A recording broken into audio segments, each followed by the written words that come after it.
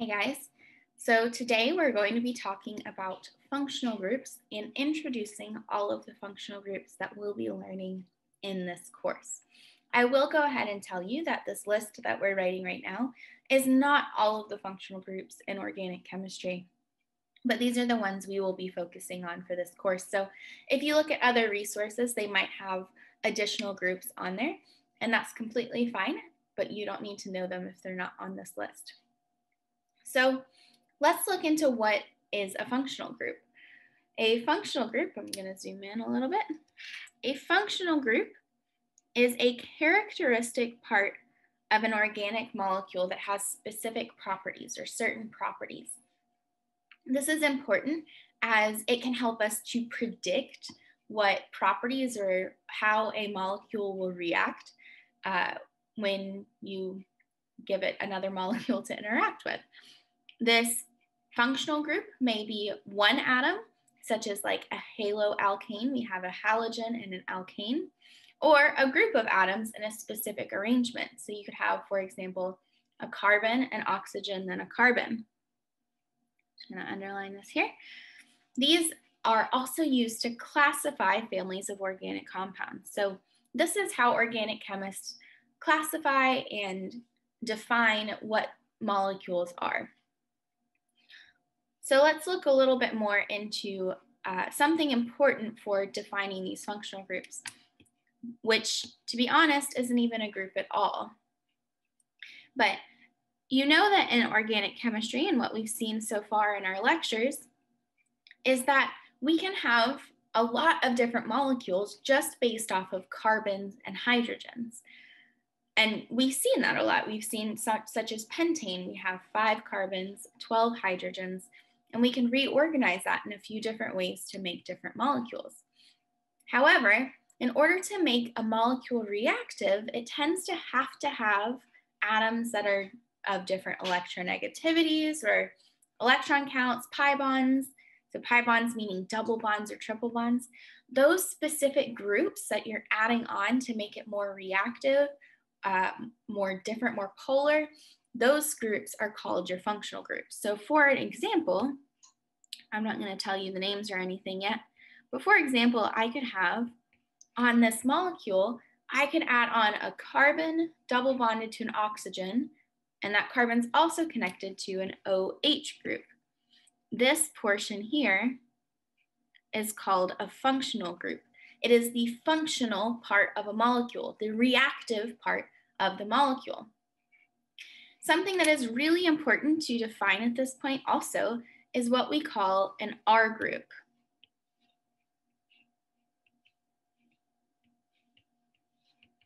So in your textbook, as you're reading, you'll go through and you'll see that molecules have carbons, hydrogens, oxygens, nitrogens, sulfur.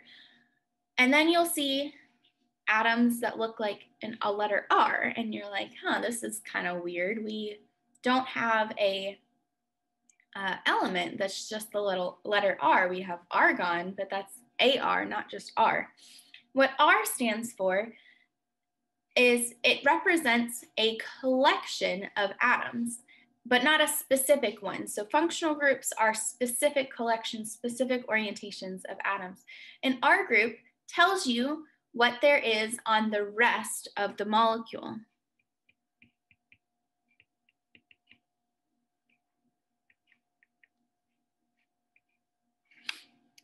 Let's just underline the R. R for rest.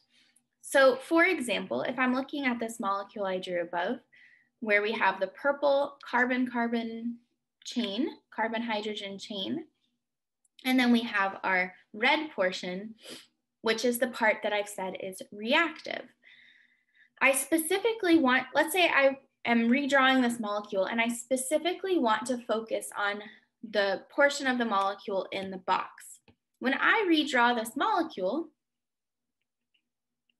I could redraw it such as I put my functional group, or the part that I'm specifically interested in at this moment, or my priority for this discussion, and then off of that functional group, I'm going to put R. in this case, R represents the rest of the carbon chain, so the rest of the molecule that I am not showing. So the R group can represent a specific rest of the molecule if you're defining it. So if within a problem R is defined, then you know exactly what it is and you're just using R to represent the rest of that molecule that you've defined. But especially when we're learning functional groups, you'll typically see R groups in the general definition of that group to show that it can come off of any type of molecule. So in this case, if we're talking about just general purposes, R represents just anything else that you could add on. So I'm showing you just the important part. Okay, so let's do our first couple functional groups real quick. We're going to start off with the functional groups that have no heteroatoms. So heteroatoms, over here I have a little definition. Heteroatoms are anything that's not carbon and hydrogen. So no heteroatoms would mean only, ooh, that's not a Y, only carbon and hydrogen bond or atoms in these functional groups. So our first one is we're going to have an alkene. Notice that instead of, this is almost the same as an alkane, what we've talked about thus far, but now we have an E here in the middle. So that's important. Alkene is the E is the only difference. This contains a carbon-carbon double bond. So the general scheme for this is we're going to have a double bond. And then for each of the carbons, they'll have two things off of them. I'm going to write R as these other things because we can just have the rest of the molecule. In this case, R can equal carbon or hydrogen. You'll notice as we go along with different functional groups, whether R can be a hydrogen or not changes. So I'm going to define it for you under each one. Okay, so let's do an example of a alkene. So we could have something like this, for example. That is an alkene. It has 3 of those R groups off of it. I'll go ahead and draw them out for you. Are hydrogens. And then one of them is a carbon-based chain. Let's make those red, those bonds red, so that we all match. There we go. Or let's say we had something with higher substitution or more things on it. We could also have an alkene that has maybe 3 things off of it and then 1 hydrogen. So maybe it's like this. So those are both alkenes or examples of alkenes. One other kind of alkene that you can see is a cyclic alkene, maybe such as this. That is also an alkene, but now it's just in a ring. Okay, next we have alkyne. So again, it's important. The only thing that's different is the Y here, alkyne. It contains a carbon-carbon triple bond. The carbon-carbon triple bond, so C triple bond C, we're going to have the general scheme, C triple bond C, and then an R group on either side. So we only have 1 R group on either side this time because each carbon in this case already has has 3 bonds, so we only need 1 more.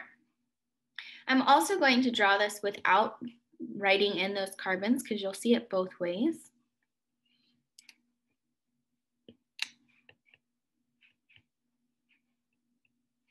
So you could see it either way.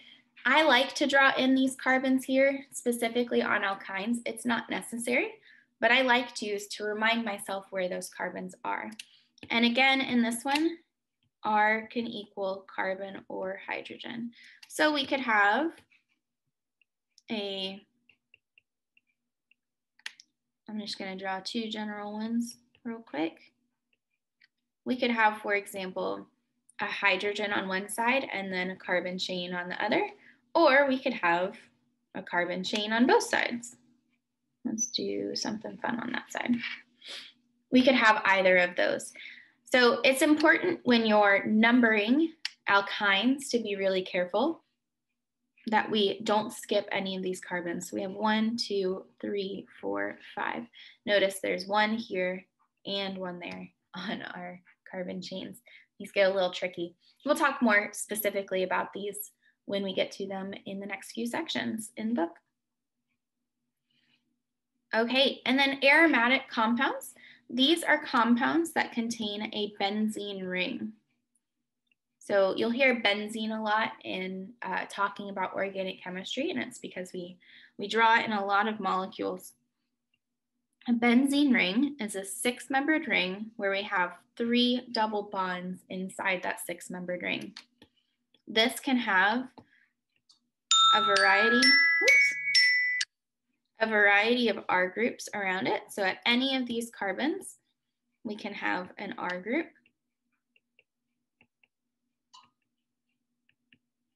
And in this case, R could be anything. Carbon, hydrogen, nitrogen, whatever you want. So let's draw an example of a benzene ring. So we could have an aromatic compound that's literally just benzene, so all hydrogens off of it. Or we could have one, I'll draw one that I used yesterday, just for an example. We could have one that has 3 substituents off of it. I'm going to write CH3 just to show you that that R group is a methyl group. But you don't necessarily have to write that. I was just going to write it for clarity. So you could have any number of things substituted. It could also be a nitrogen. Let's draw that one out.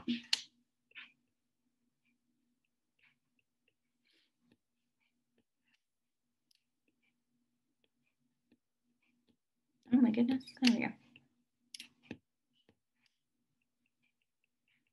So these are all aromatic compounds. So if you see this benzene ring, you automatically know it's an aromatic compound.